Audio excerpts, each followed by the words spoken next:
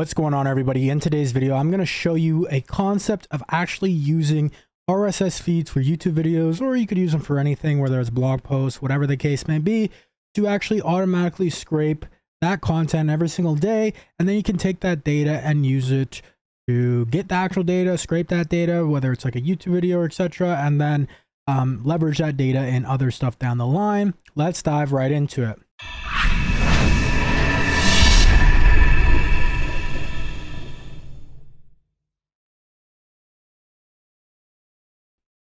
All right, so I actually built this out using n8n. You can do a similar thing with make.com. You can do the same thing pretty much. I'm not going to dive through this whole in-depth build. If you want me to do something like that, let me know. But this is pretty much built on the video I did like 2 days ago. If you want to know more about that, check that video out. It's called, it's the YouTube n8n video 2 days ago. It's 47 minutes long. I show you in depth how to actually set up the Apify authentication and the HTTP request, but it's like the same thing. This one's going to a different actor. This is going to the YouTube scraper actor, which is, let me just show you what it looks like. This one right here. So it's going to this one. We're putting the YouTube video link in here. We're running that scraper. It's by API Dojo, same guys. And we're just using an HTTP request to post that. And then we're using one to get that data. And then get the data as well through the dataset ID. All of this, captions, is like pretty much the same. The only difference is I add a filter here since we're scraping these YouTube videos every single day.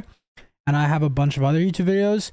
This is a search filter for Airtable, where it's checking the link and the JSON URL, which is the YouTube video that it pulls from the RSS feed, to see if it's equal, right? This is a search one to see if it's there. If it is equal, we have a filter right here where the JSON length is equal to 0. So we only want to filter the ones that are 0 because that means that it's not equal to something that's already in our base. So that's just briefly on the filter. I know I'm going maybe a bit quick for you guys. I'm going to kind of get into the concept in a second.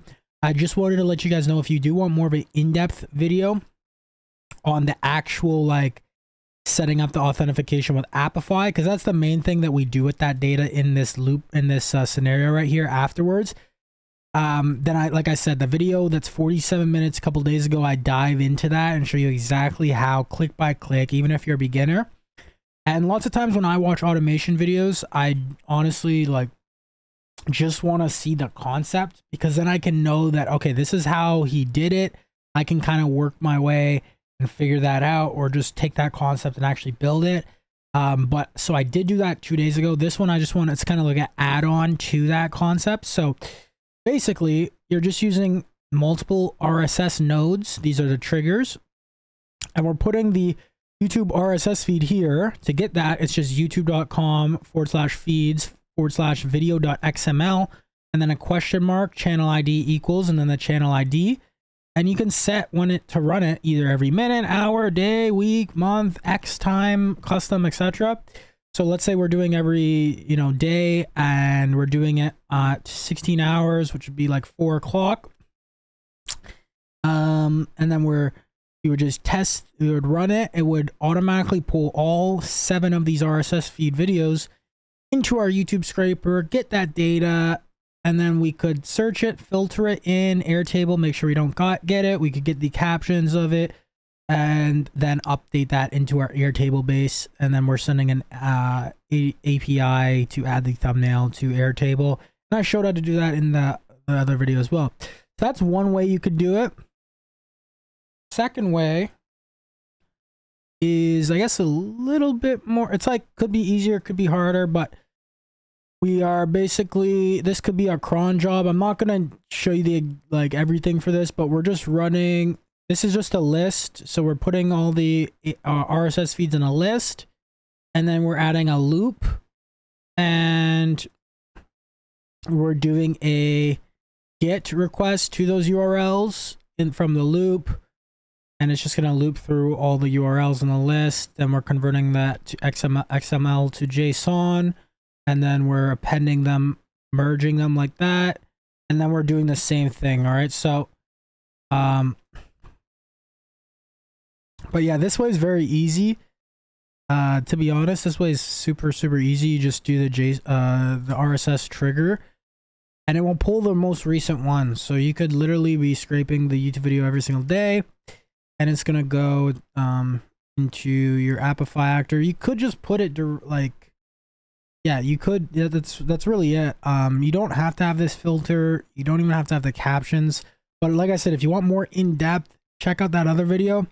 I hope this gives you that idea of the concept. But honestly, I literally covered everything in the video 2 days ago. So, in terms of like this stuff, like setting up, because this stuff is the same. You're literally just going here. You're setting up your Apify authentication. You're setting the same headers, and then you're just changing the JSON. So this is the only thing that would change, and this is what you get from, if I go to Apify, you just go to your actor and you go to the JSON, you copy this, and then you're just replacing this with the YouTube variable link in n8n, like so.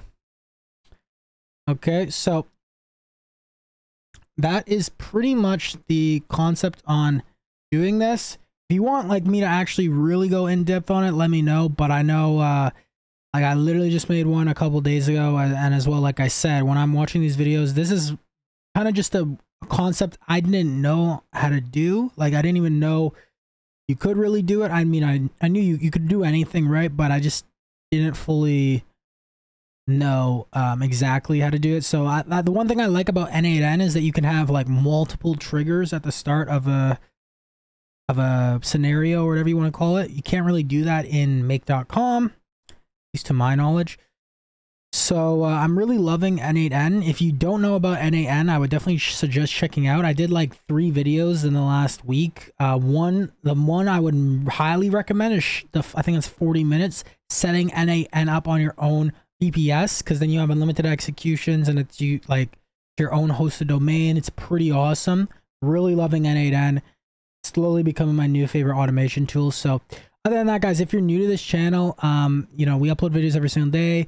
So if you want to stay up to date with AI tutorials, automation tutorials, you know, improving your business, improving your personal life, etc., productivity, make sure to smash that subscribe button, smash the like button if you got some value from this. If you want me to go more in depth on this build or show you some other builds, or if you have any questions specifically, let me know in the comments down below.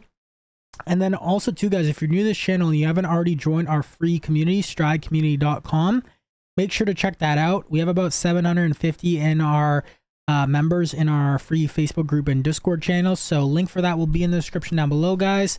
And then also too, if you haven't already checked out my book, Client Acquisition Code, showing you how to get clients for your high ticket business, B2B, service-based business, coaching, marketing agency, etc., you're leveraging AI, then you're definitely going to want to check that out. But other than that, guys, I will see you in tomorrow's video. Keep hustling, keep grinding, and of course, guys, accelerate your stride. Take care.